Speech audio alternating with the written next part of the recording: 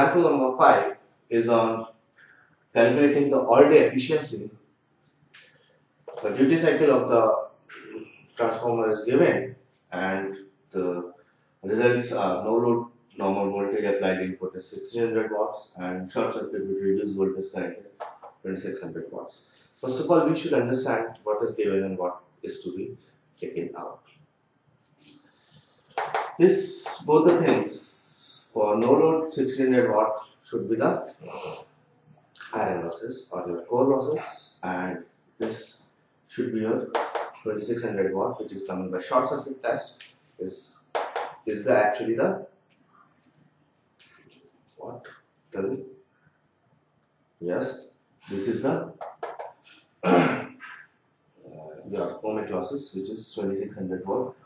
So this result I am not requiring right now. What I'll be requiring for energy is that if I want to find the all day efficiency for all day, I need to have the energy output in 24 hours divided by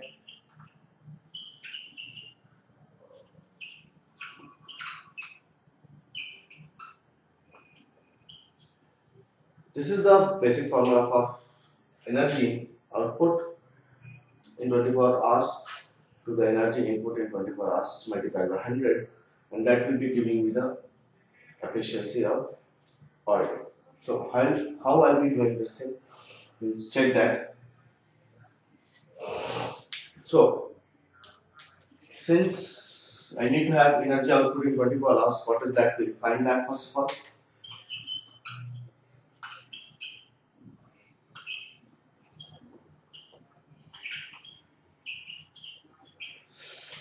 Output which is getting out is 160 watt into 8 hours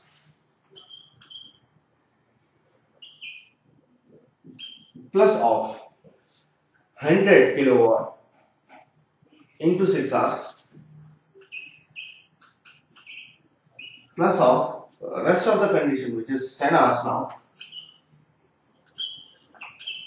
For the 10 hours, nothing is loaded on the transformer. This is a distribution transformer, nothing is loaded loaded for the period of 10 hours. So I will be writing 10 multiplied by 0, which is not significant, but I am writing it just for sake to understand. I am writing it for 24 hours. 8 plus 6 plus 10 is 24 hours, which is exactly equivalent to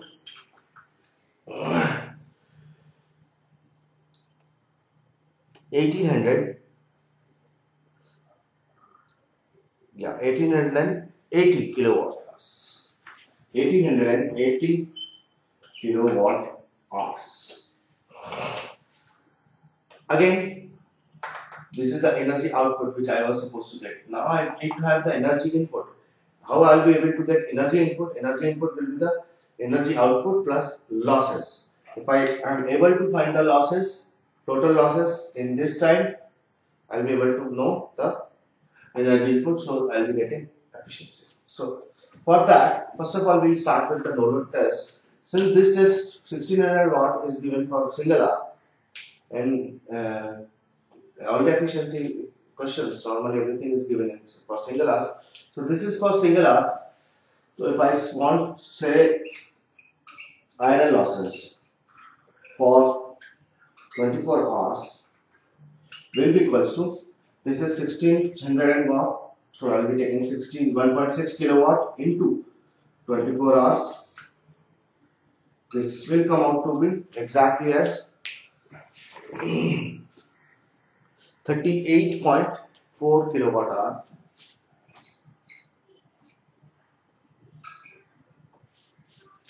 This is the iron loss for the whole day.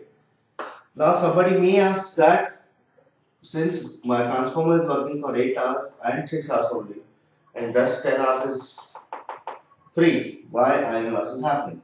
Since the primary is always energized, whether the secondary is energized or not, the primary is always energized from the supply, from the power transformer which are coming from the generation unit. So the primary is always energized in a distribution transformer, whether or conventionally or non-conventionally, your secondary is energized or not. No matters, but the primary is always energized. That is why this is one of the biggest reason that voltage efficiency are taken out in distribution transformer rather than a normal efficiency. So coming back to this part again, so I have found the iron losses for 24 hours. I will be finding the total copper loss.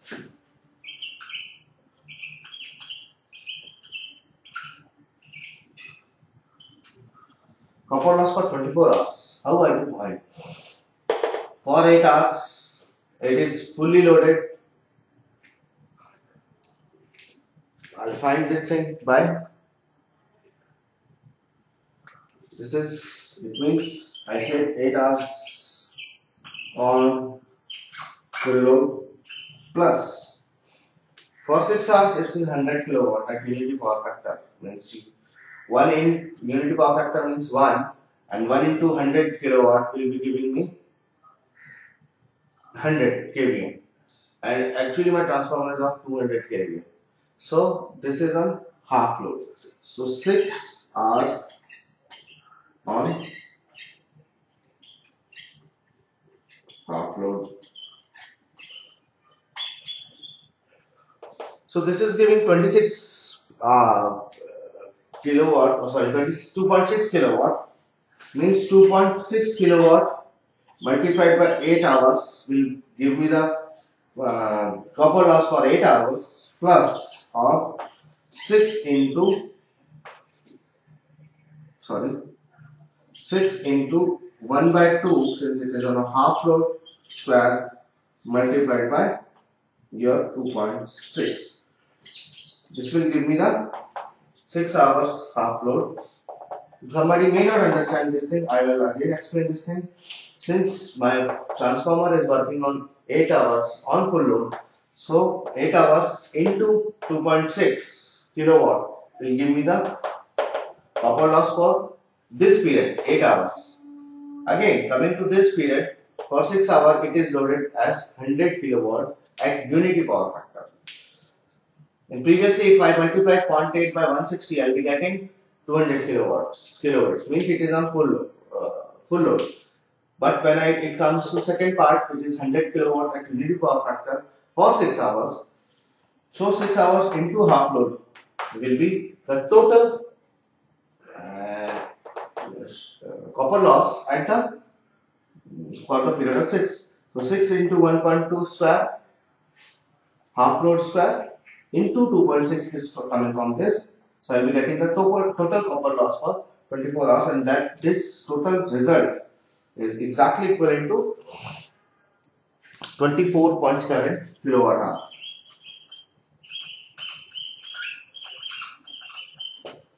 So I got losses also, I got energy output also, I got this energy output, I got this iron loss also, I got copper loss also. So after putting this thing into here, I will be getting all the efficiency which will be like. I will remove this thing right now because now this is not important. So energy output from this formula here, I will be getting 1880 kilowatt hour as my energy output in 24 hours. Then again 1880 plus of energy input I will be writing as output plus losses. So this is the output plus losses will be 38.4 plus of this 24.7. Remember, everything is in kilowatt hour, and for all the efficiency that should be everything should be in kilowatt hour only. So this will give me the energy or efficiency for all day, and this will come out to be the answer is 96.8%.